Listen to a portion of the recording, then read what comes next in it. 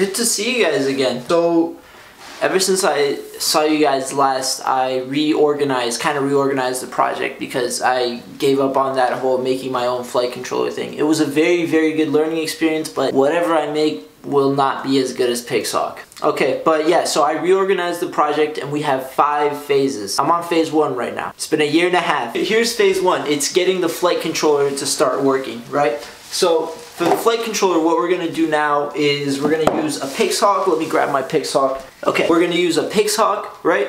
We're gonna use a Pixhawk and we're gonna use a Raspberry Pi. Now these two things are gonna communicate with each other. It's gonna be like, yo, what's up? This guy's gonna respond back, I'm just living, what's up with you? I don't know, man, I'm going through divorce and everything, stuff like that, you know? Two guys talking to each other. What Pixhawk is gonna do, best way to describe it is this is gonna do everything that has to do with flight.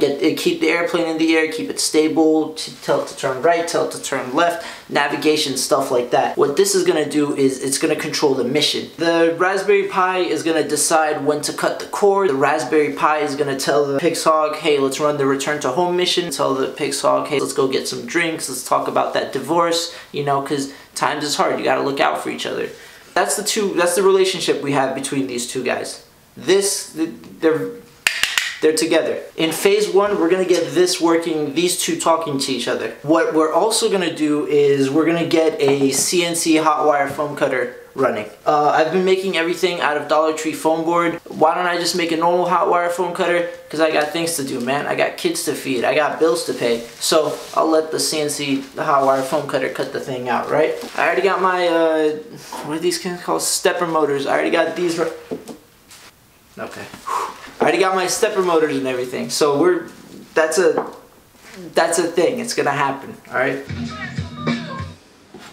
Okay, would you rather be trapped in an elevator with your ex or your... Good day today. So my hair's still growing, which means the project is still ongoing because I'm not cutting my hair until the project finishes. What we're gonna do here is obviously Dollar Tree foam board isn't going to cut it anymore. If the plane can fly that fast, if it can withstand the wind speeds, if it can withstand, etc. There was a team, I think, that did a 10-kilometer altitude return, and their airplane went up to 200 miles an hour in airspeed. So it's going to have to be able to withstand all that. We're going to make the aircraft out of EPP.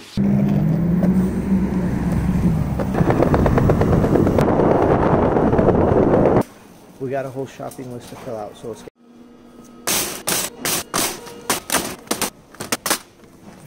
We actually just need 2 of those, never mind. Okay, so here's a problem that I didn't realize that I was gonna have. I got my pieces of wood, right? Here's my method of transportation. Alright, here's how this is gonna work.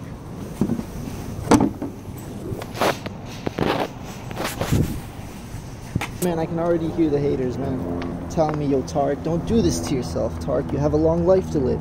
And you know what I tell them? Yeah?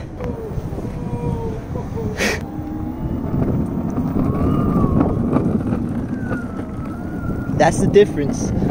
That's the difference, man. Alright, now this is not gonna work. Hold on.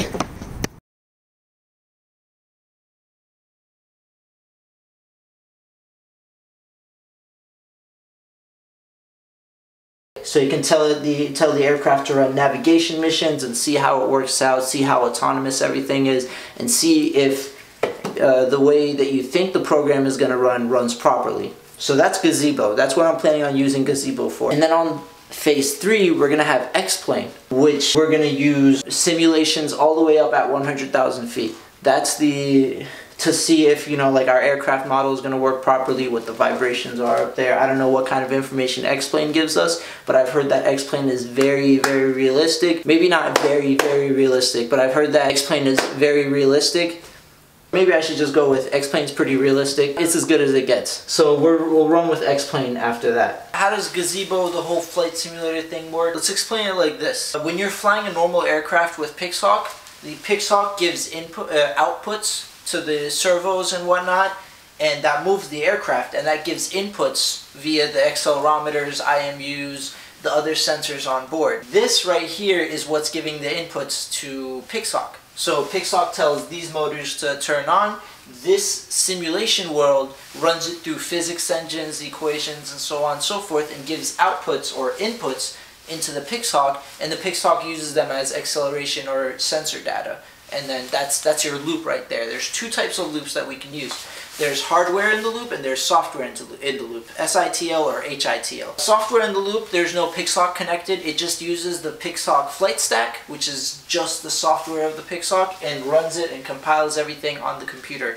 Hardware in the loop, that's just off the computer, it runs it on the actual Pixhawk. That's more accurate because it's the actual Pixhawk that's doing all the calculations instead of your computer. Now how ROS works, let's define it like this. ROS has different topics, subscribers, publishers. Now you organize all your topics out. One topic could be, say you're in a car, you're driving down a car, you have a topic that's your odometer, that gives you your speed. Another topic that's your rev, gives you your engine RPMs, so on and so forth. When a subscriber subscribes to a topic, they receive data in the form of messages. But yeah, so that's what topics do. And if you want to take data from a topic, the topic publishes or sends out a message, and in that message you have the data. An odometer topic would send a message that has your speed in it, in miles per hour or in vector data if you're translating in a three-dimensional space. So that's how ROS works. We're going to be using all that to create kind of our own program.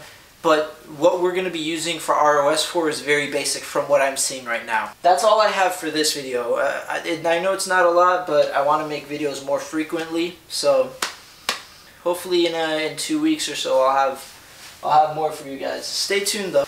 Peace out, guys.